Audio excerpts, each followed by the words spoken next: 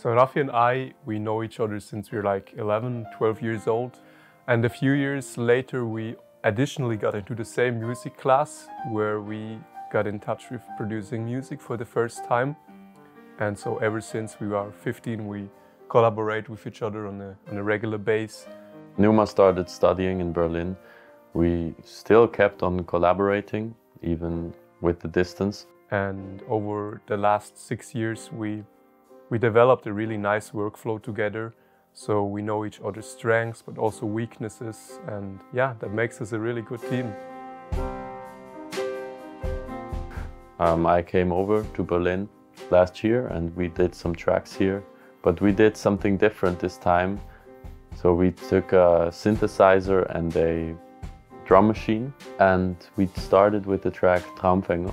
It was just this track at the beginning, it was just an experiment and we figured we really liked it. So we kept going with this kind of idea of using more analog old gear. From this there was 2-3 tracks we started here in Berlin.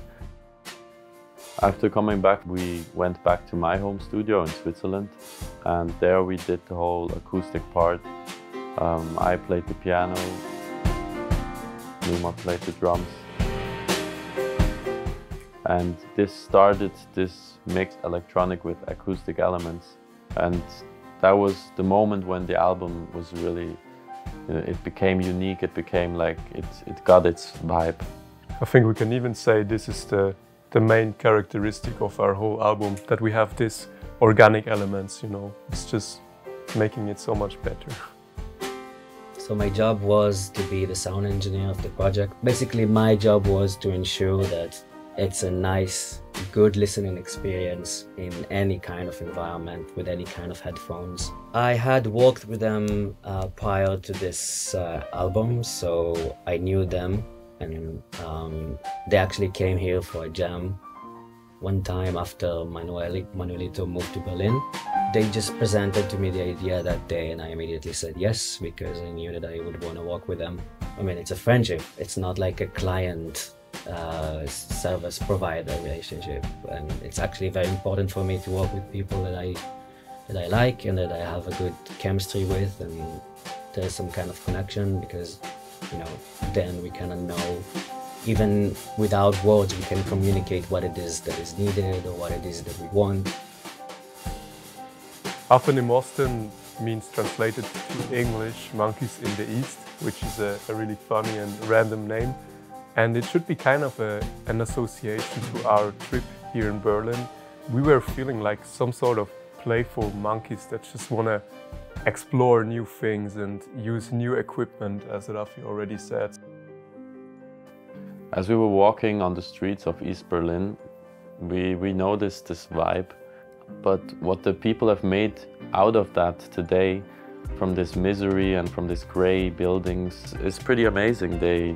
They put artwork on the walls of the buildings. To see that is really inspiring when you walk past that for the first time. One of the main inspirations behind this album was a soundtrack of Captain Future, which is one of my favorite childhood series. It's an animated sci-fi series from the 80s. And it's really special because the album is featuring new age synthesizers that were quite a new thing back in the 80s. And it's combined with organic recordings like drum sets and acoustic guitars, electronic guitars. And that whole combination of instruments is just shaping a beautiful product. And shout out to the album Send Return. It's made by And Me, not me, but And Me, Adam Port and Rampa. We listened to that album the whole time. Everyone who will listen to the album, they will feel it. There's you know, high quality content, and you like notice it straight away. So it's sometimes hard to find people who are willing to take the next step and to, you know, do what's necessary to make something happen. You know, I have people coming to my studio sometimes and then they ask me to play the album that I'm working on, because I do it full time these days, and every person that I play the music to said, even if they don't like the genre, they said it's high quality. So yeah, they can deliver results in terms of, you know, quality of production and writing and recording, but it's also like we talked about collaboration, and they are really easy to work with. They are like, yes, they are chill, they are relaxed, but they know what they want and they know how to communicate it. So I would definitely give my recommendation. So at the beginning we had these 15 projects in front of us and almost none of them had a name. So we thought, why not using German names? We never named our tracks after a German word. And we also both agreed that German language, no offense, can sound a bit rude at some point.